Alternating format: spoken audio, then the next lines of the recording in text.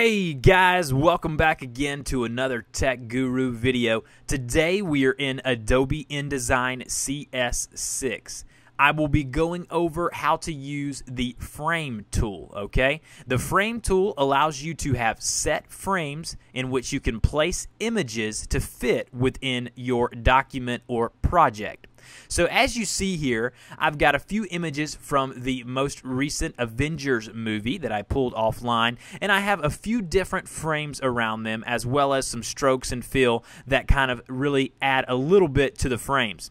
So let's go ahead and start from the beginning. In order to place an image within a frame, what you will need to do first is select that frame. So I have a frame over here in the bottom right hand corner of my screen. I'm going to click on that frame now. Once that frame is selected, I will go up here and I will click on File, and then I will click on Place. So File, Place.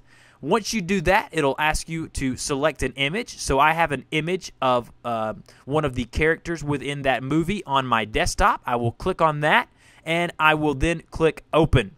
Once the image is within that specific frame, you can do a number of things. Now, if your image is loaded into the frame and it does not fit correctly, there are a number of ways to fix this.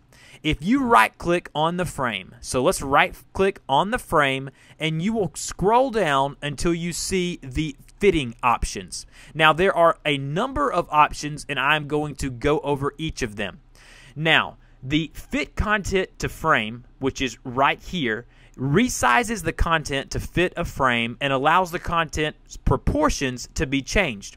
So the frame will not change, but the content may appear to be stretched if the content and the frame have different proportions. So if I click on this like that, as you see, the image looks a little skewed. It's a little stretched. So I really don't know why you would want to do that unless you just have to have a certain height and width within a frame. But bottom line, you want your picture to look the way it's supposed to look and not stretched or blurred out. So if we right click on the frame again and go up to fitting, we will then see a fit frame to content, which is, you will see a fit frame to content, which is right here. Click on that, and what it will do is, since the frame is exactly this size, it will then fit that image to, or that frame to be exactly the width and height of that image. So that's kind of what you can do there. Now I'm going to go ahead and I'm going to delete that frame. I'm going to draw out another frame. In order to do that, you will see a frame tool on your toolbar. Click and hold, and you have three options. You have a rectangle frame tool, an ellipse frame tool, and a polygon frame tool. I'm going to click on the rectangle frame tool. If you hold down Shift as you drag, you will get a perfect square for your frame. So I'm going to draw a nice frame there. I have a nice square frame drawn out. So I'm going to go ahead and click and kind of drag it where I want it. Now I'm going to place an image within that frame, just like I had showed you. So File, Place, select the image, and then click Open. As you see, the image is bigger than the frame. So what you want to do is you want to right-click on the frame, go down to Fitting, and then look at your options.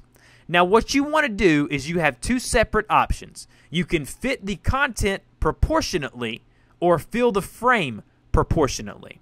Now if you fit the content, it will resize the content to fit a frame while preserving the content's proportions. So what that means is, if you do this, what it will do is it may not fit the entire frame, but it will have the image in its correct format. So what that means is it will not skew or stretch the image, and it will not look in a way that you don't want it to look. So let's right click on this image again, go up to Fitting, and then now let's go to Fit Frame Proportionally. Fill Frame Proportionally. When you do that, you can see now the image is not skewed, but what it has done is if you double click on the image, you can drag the image to be anywhere within that frame. So when you see these dark orange alignment lines come up, that means that you are going to be able to adjust the image and not the frame. So whenever you have your image selected, you can then drag over and have the image fit where you want the image to be within that frame. When you click off, you now have the image the way you want it within that specific frame. Now let's talk a little bit about stroke and borders within the frame tool.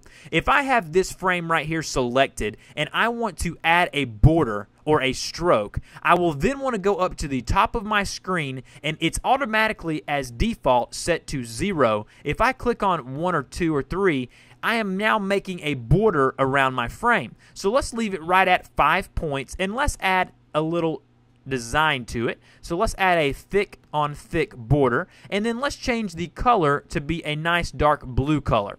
Now I'm going to select off, and now as you see, if I zoom in just a little bit, that image within that frame now has a nice blue border around it. So that's how you add borders to your frames and images within InDesign.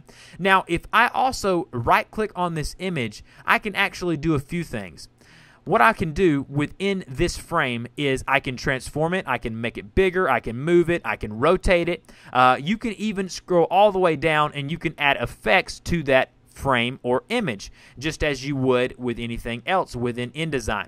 So guys, I really hope this tutorial has helped you. If you have any questions on how to use or utilize the frame tool within Adobe InDesign, please put them in the comment box below. As always, thank you so much for watching my videos. Don't forget to rate, comment, like, and subscribe, and I will see you guys next time.